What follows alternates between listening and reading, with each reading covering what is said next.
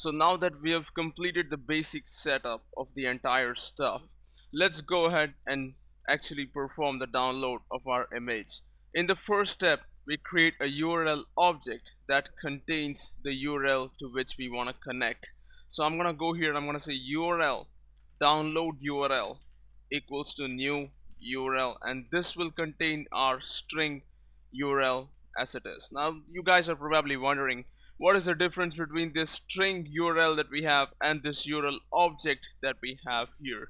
This URL object provides us some methods through which we can perform stuff like, for example, you can say download URL dot, like you see, you can say get authority, get default port, get file, get host, get path, and some other queries that you can run, whether you can check if it's running HTTP protocol or is it an FTP protocol kind of stuff. And that's why we have this URL class specially to deal with the kind of stuff. And of course there's the other thing over here which is marked red. Let's just click. It says must handle an exception called malformed URL exception. Now what does this mean? Let's simply surround with try catch for now. Now you see, a URL may not be proper. For example, the structure of a URL is something like this, which is exactly HTTP. For example, you can say there is HTTP, there is colon, double slash, and then there's www dot whatever, right? Now what if there is no HTTP? What if there's no colon? There's a semicolon over here. So in that case, the URL is not properly formed, and hence what you can get is a malformed URL exception, which will be thrown if this string URL is incorrect, and hence we need to handle that in this case. But we won't print the stack trace, we'll leave as it is. Now we'll make sure that this method returns boolean to indicate if the download was successful or not. So let's make this boolean here, and let's make a variable here which says boolean successful equals to false. By default, let's assume that the download failed. If everything goes great, then we will say that the download went good. Otherwise, we'll simply say the download failed, and URL equals to null here. But download URL is new URL here, and that's all we need to do, and return successful from our. So now that we have created the URL object, the next step is to open connection to that URL object. That can be done in a very simple way. Again, we can say download URL dot open connection. Now as you guys notice, this gives us a URL connection object, which is a general object. Now you can have different types of URL connections. Now since we are connecting with an HTTP based URL, what we get is an HTTP URL connection object. So I'm gonna say HTTP URL connection equals to this, and since this is returning URL connection object, and on the left side I have HTTP URL connection, we need to perform the typecasting. So press Ctrl 1, add the typecast over here. And there's one more thing that we need to do, is that we open and we add IO exception. Now an input output exception may be thrown if something goes wrong at this step, so we can add a catch clause to the surrounding case to have our IO exception handled as well. So we can remove this again. So this basically completes our step about establishing the connection. Now you guys are probably saying, hey, there's another way in Android to make connections, it's called HTTP client.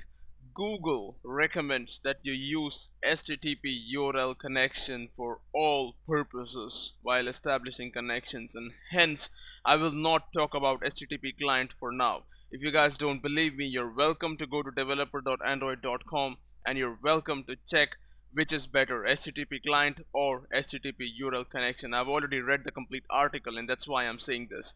So connection dot get input stream. Now this is the next thing that we need to do. Now this input stream is like a pipe to the URL. So I'm going to say input stream over here. This gives us an input stream object. Let me create this HTTP URL connection outside the loop over here and make it null here outside. And inside, let me just go here and keep it like this. Now the reason why I'm creating it outside, because later I also want to disconnect it. That is inside our finally clause over here.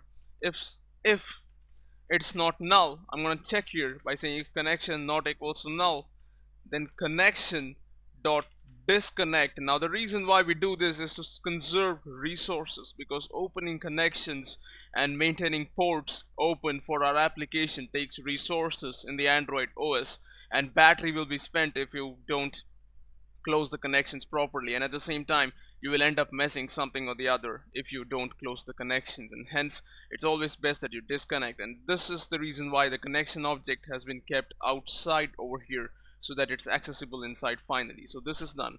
So input stream is gonna give me again an input stream. I'm gonna make it null outside again, because input stream also needs to be closed. So I'm gonna say input stream equals to null. Again, I need to import the class here, control 1, java.io.inputstream, that's the class. So here, there's you go, input stream equals to connection.get input stream. So at this point everything is almost set. Again, we need to close the input stream, because input stream is like a water pipe. Water keeps flowing out of it. If you don't close it, you're wasting water, right? So you're gonna say input stream not equals to null, then perform the closer, that is input stream dot close. So this will conserve resources. Now input stream dot close itself throws an exception, hence we surround that with try catch as well. And here again there is some case of IO exception, just keep it as it is. We won't bother with we won't bother ourselves with this shit over here. So that completely takes care of establishing the connection. Now the next thing is about reading stuff. So we can read 1 byte at a time, or we can read multiple bytes. Now let me show you what it looks like. So to read 1 byte at a time, it's like saying this: int read equals to -1. You assume that currently nothing is being read, and then what we have is a while loop where I say while. Now notice carefully how this while loop works. Now inside the while loop I will call input stream dot read. Now this will give me a valid value if there is something to read, otherwise it will give me -1. So I want to keep reading as long as this is not equals to -1.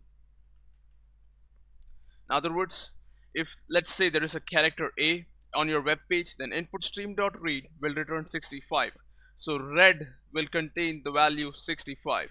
That is not equals to -1, hence it will proceed again. But if the file ends, input stream.read is gonna give -1 and the while loop will terminate. So this is how things work.